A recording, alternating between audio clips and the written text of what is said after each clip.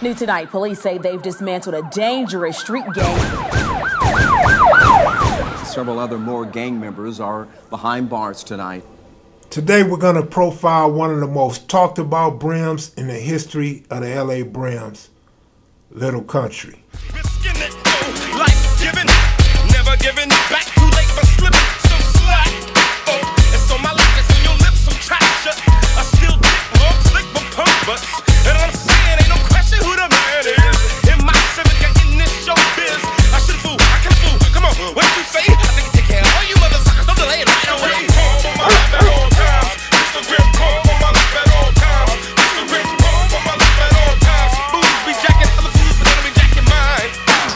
That was it. I never stopped banging. I started banging hard, then I got so hard till it was a shame. Frederick Carlton Lil Kountry Garret was born August 9th, 1954 in Nueces County, Texas. Nueces County is on the Gulf of Mexico, southeast of San Antonio. The county's largest city, Corpus Cristi, 210 miles southwest of Houston and 145 miles southeast of San Antonio. Two major highways serve the county, Interstate 37 and US Highway 77. Fred attended elementary and middle school in Nueces, Texas, before moving to Los Angeles, California in 1969. The Garret family landed on 58th and Hoover, just north of Slauson Avenue, just west of Hoover Street, and this area will become home to the Untouchable Brims. The Garrets moved into a house built in 1910. It's now a 3-bedroom, 2-bathroom, 1,296 square foot home with an estimated value of $588,000. Fresh out of Texas, 15-year-old Fred Garret attended John Muir Middle School in Los Angeles. John Muir used to give lunchtime dances at noon, and we had to pay a quarter to get in. You know, the guys would be on one side and the girls would be on one side, and you would have some in the middle dancing, right? Well, I love to dance. I still love to dance. Real thugs can get down on the floor. And I was just out there dancing by myself on a good day. I wasn't high. I hadn't been drinking. And he was on the wall. Kountry was kind of tall. And he had this long trench coat on, and he wore jeans all the time. And he comes strolling across the floor. I don't know what the song was, but we just got the, we just got the boogieing, And I think after that, we just, we just hooked up and stuff. About 1 year later, Lil Kountry was already expecting his first child. This was a 70, maybe around June or July or something, I got pregnant. And, I didn't know. I started getting bigger, and I remember during the summer, he would, it was still kind of hot. That year, he would make me wear a coat, but I didn't know, I didn't know he was trying to hide. Then he got my ass pregnant, but his mama knew, and I remember my mother was going to New York to get my baby sister and brother from there, and somebody found me on the streets. My sister did, and she said, "Mama need to see you." And they took me to the airport, and before she took off, she said, "You need to go home, you're pregnant." And I just started crying. And so I told him, I said, "My mama said I'm pregnant." He said, "You didn't know?" I said, "No, I mean, I'm gonna have a baby. I don't know what to do with no baby." He said, "We'll figure out something." But during that time, we were staying with Pumpkin.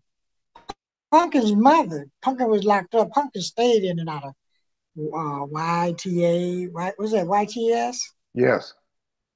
Yeah, he stayed out of there. Me and Kountry used to go up to the places with his mother. She'd give us Red Devils and stuff to, keep her company, taking them rides.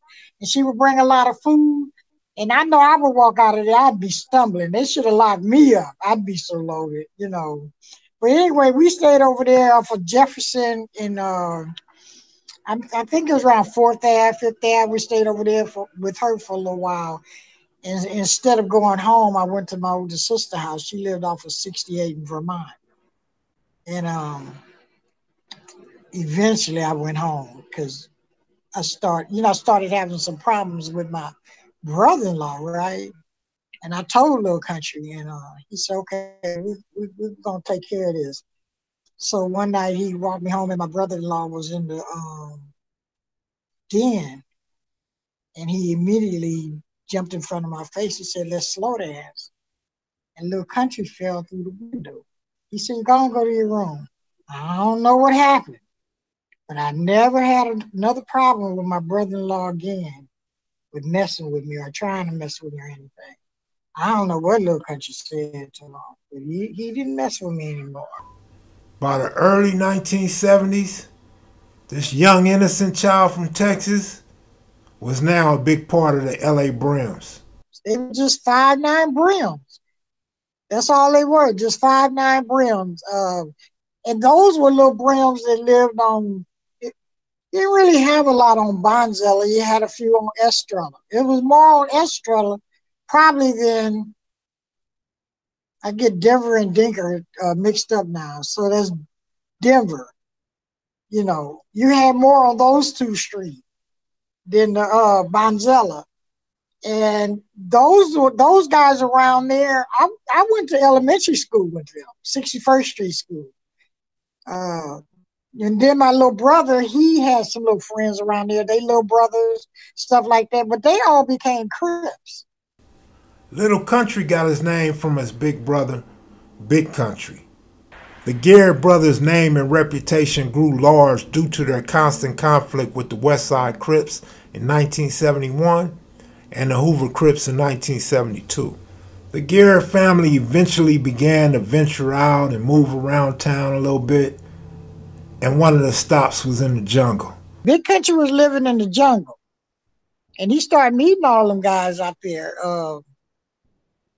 And he said they wanted to talk. And some guy named Smokey, he's the only name I remember from back then. I don't know why, but he had us come up to this theater. I guess it was the Baldwin Theater. But, I popped a few little pills. I really wasn't interested in all that.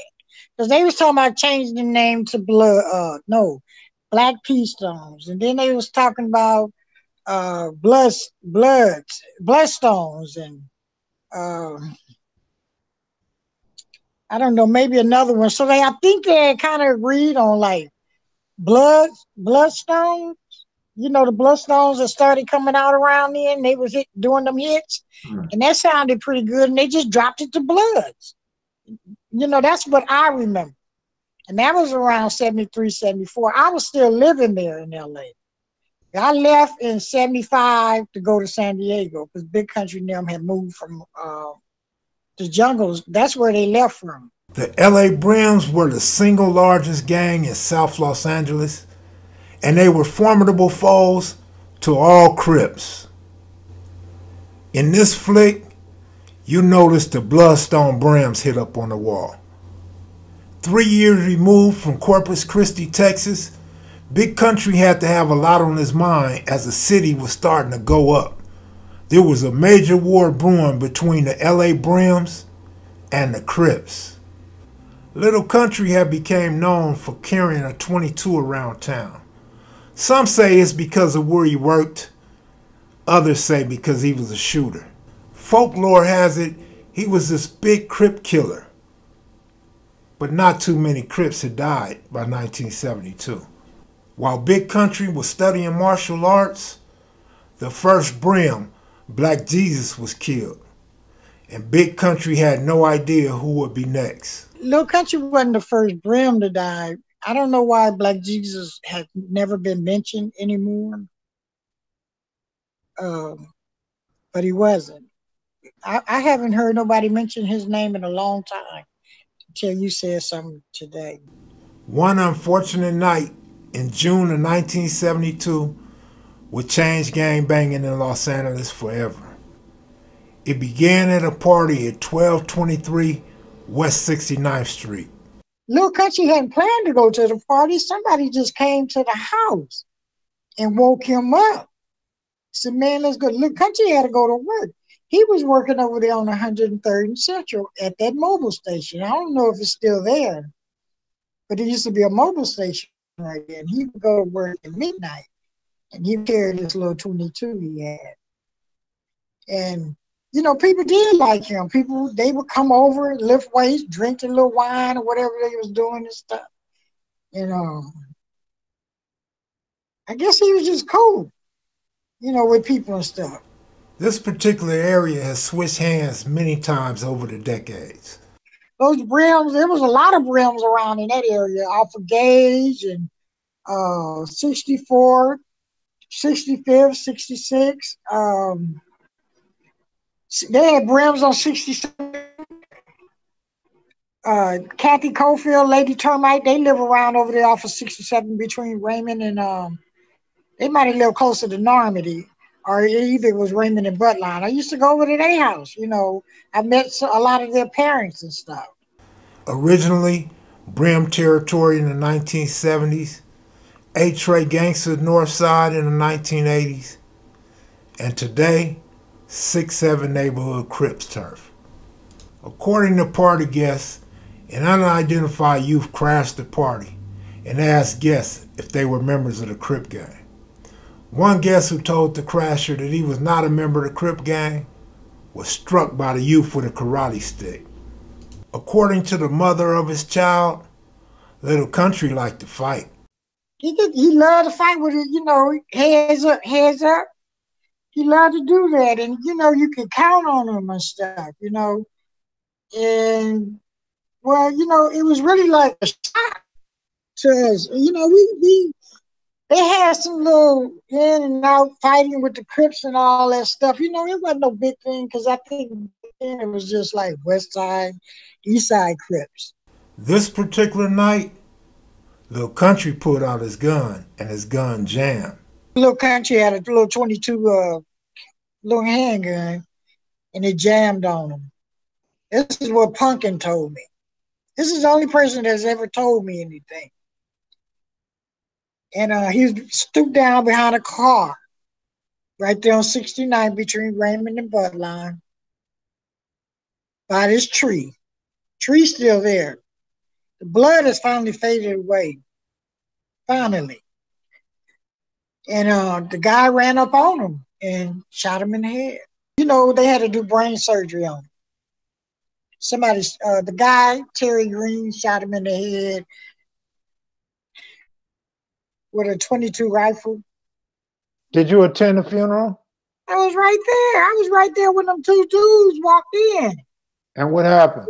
I was high. And I mean, the funeral was packed. There was a lot of people outside, inside, you know. I mean, people was everywhere, you know. But I can't tell you no more than 2 or 3 people who was actually there, but it was a lot of people.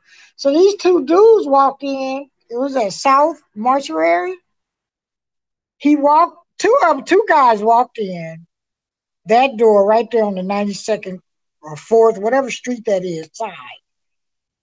And they shot up in the air twice, and they turned around and ran out. Now, when all this was going on, I said I wasn't going to say nothing about this no more. Everybody ducked, but I'm still sitting there looking.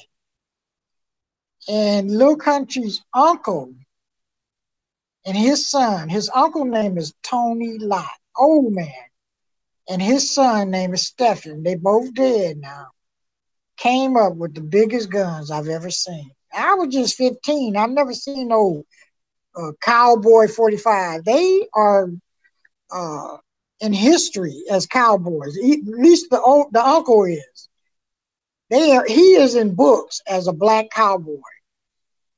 And soon as they came up with the 45s in their hands, everybody got up and started running towards, like, I'm sitting right here facing it, started coming this way. And everybody that was all behind me, because there was a lot of people behind me, and his family was sitting off to the left, right?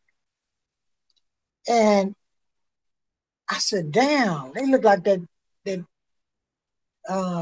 tuna fish Charlie commercial where all the sardines, when they pull back the can and all of them start running out? Well, anyway, I finally went out. They did. I was tripping. I finally got up and I went on out, and they had grabbed his coffin. The coffin already had been closed. Big Country and Baby Country was on either side of the coffin because we heard that they were coming.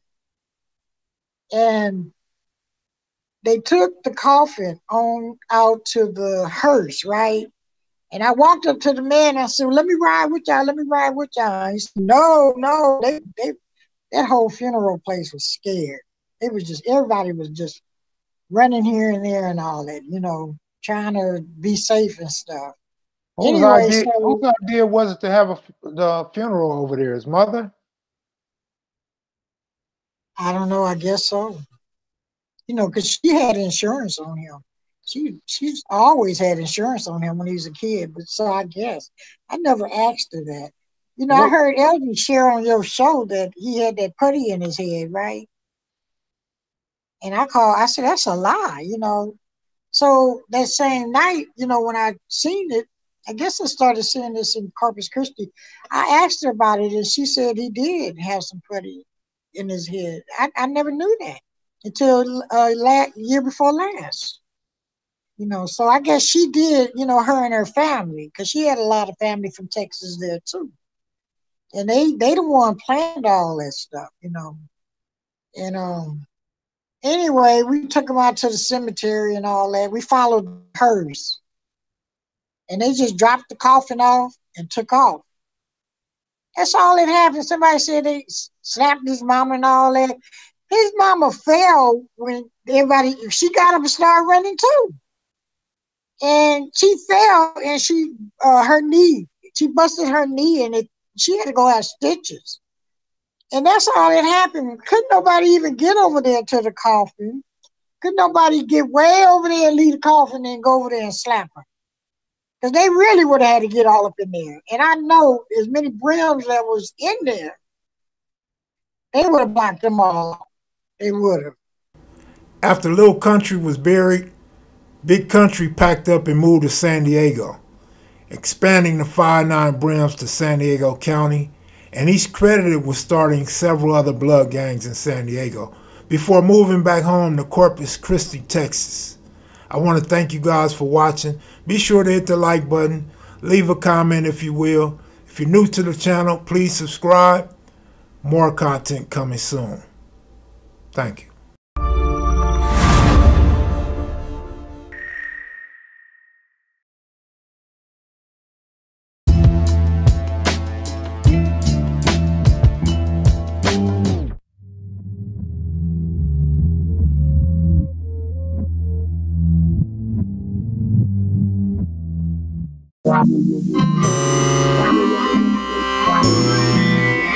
Sitting reminiscing about the days away.